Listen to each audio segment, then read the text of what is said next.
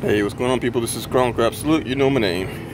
This is the pump for the external valve, right? I'm sorry, internal valve. Okay, we're open. If you look, it seems to be pretty wet, right? Like it's greasy, right? And that's because it developed some sort of a leak. And I think everything's tight. I didn't tighten up anything at all, but I think at one point it was leaking. And so in that case, what you would do, so if this has lost oil, that means that when you go to pump your handle, it's not going to have enough pressure in order to open up your internal valve. You see the indicator right there?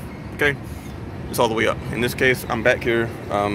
Customers actually doing the unload, but in this case, I'm watching it just in case that internal valve drops. So far, we've been doing pretty good, so I'm not worried about it now.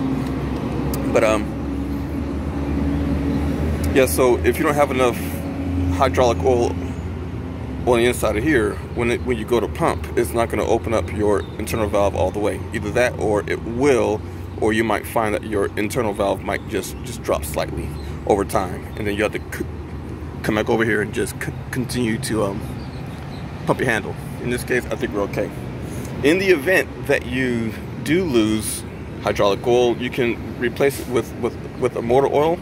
And basically all you would do is take this off, unscrew it, put some motor oil on the inside. You might overfill it, try not to.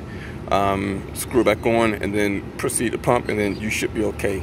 In the event that you do that, make sure that you take your trailer after you do the unload. Take your trailer over to the maintenance bay and let them know, hey, I had to put some motor oil on the inside of this in order to complete my unload. And then that way they can basically go ahead and clean those lines out. But in this case, I think we're okay.